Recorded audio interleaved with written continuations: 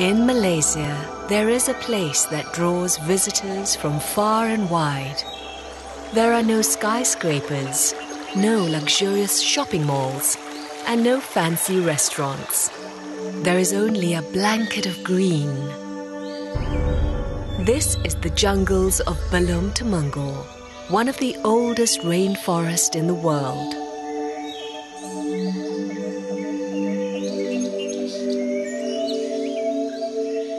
Within the forest, an amazing array of flora and fauna thrives.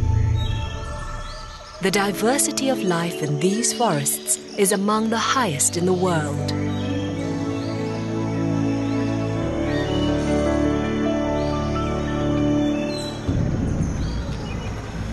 But the forest here is also attracting visitors that are not welcomed by the inhabitants of the jungle.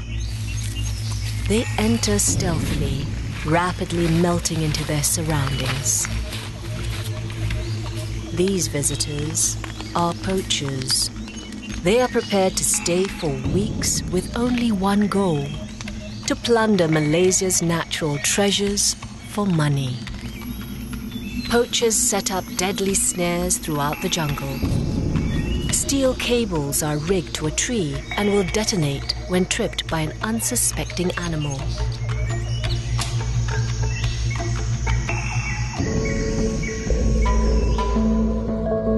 Malaysian wildlife is in high demand because of its high commercial value in Asia, thought to generate more than 30 million ringgit each year.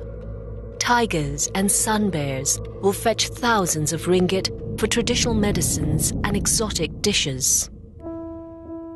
The illegal wildlife trade in the Belum-Temenggor area has reached alarming levels with devastating effects. In 2009, WWF's patrol unit stumbled upon a snare.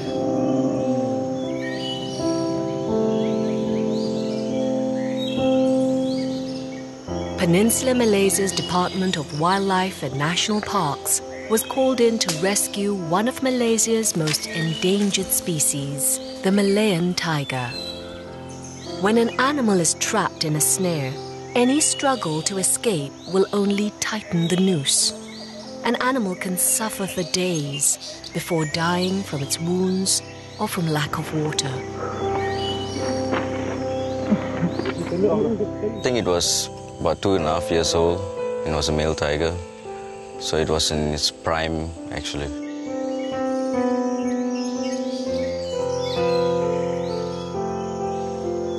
The depth of the wound suggests that this tiger has been ensnared for more than 2 days.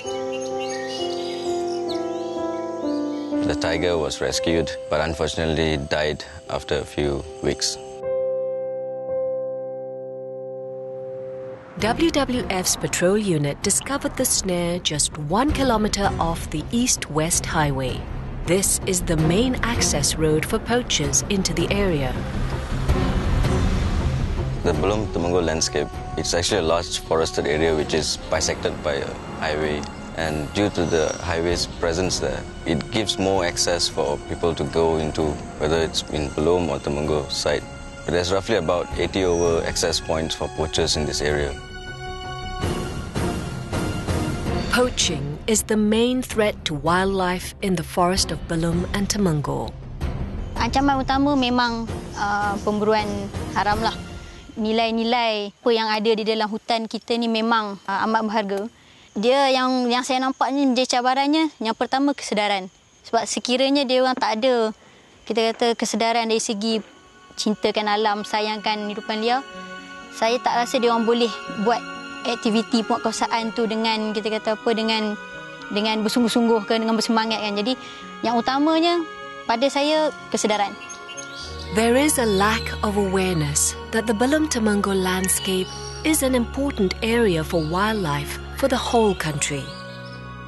Belum-Temenggor represents a site that is rich with biodiversity. You have everything that is the recipe that makes Malaysia a biodiversity hub.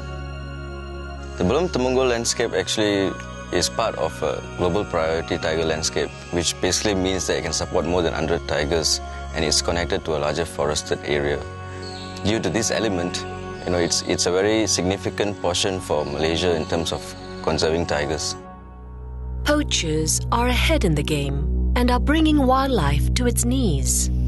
In the last 1.5 years, WWF's patrol unit has deactivated 142 snares. Traffic has also made some shocking discoveries. Looking at what's happened in just 1 year, in 2010, we have lost 158 wild animals. For all we know, we are losing so many more.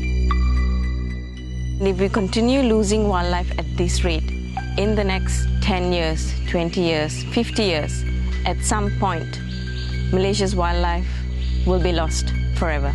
For hope for wildlife in the Belum and Temenggor area, something needs to be done, and fast. Efforts are already in place to cease wildlife trafficking. We have a new law. Malaysia has a new strong law to protect wildlife. We have a joint enforcement task force at the state level that consists of various enforcement agencies. We have NGOs working on the ground supporting government-led initiatives, and yet we are still failing. More manpower is needed to protect the area. Jumlah kekitangan tu tidak sepadan dengan kawasan yang kita nak jaga. Keluasan Royal Belum memang satu kawasan yang amat luas lah.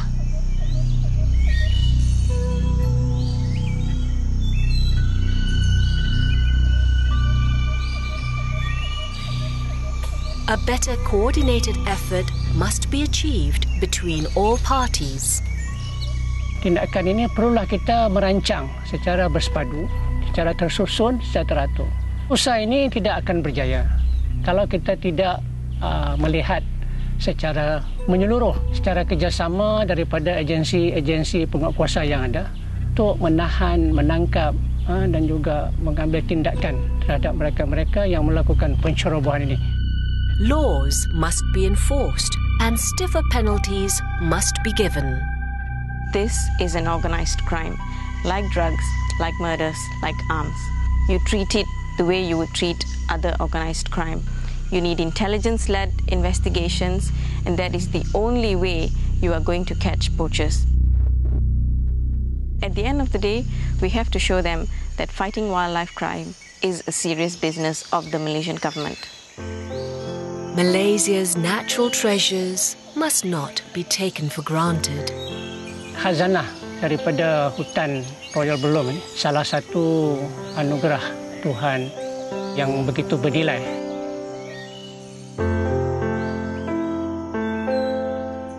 Di dalam hutan tersebut terdapat macam-macam khazanah. Dari segi kehidupan liarnya, banyak spesies yang telah dikenal pasti di kawasan tersebut, dan sepatutnya ini harus kita lindungi, harus kita jaga, memastikan bahawa mereka boleh bertahan.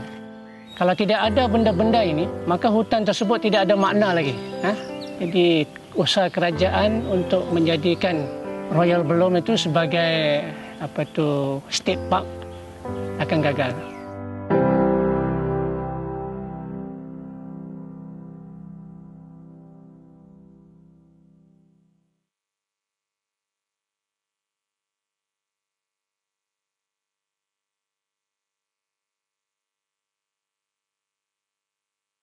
This program was brought to you by WWF Malaysia and Traffic Southeast Asia.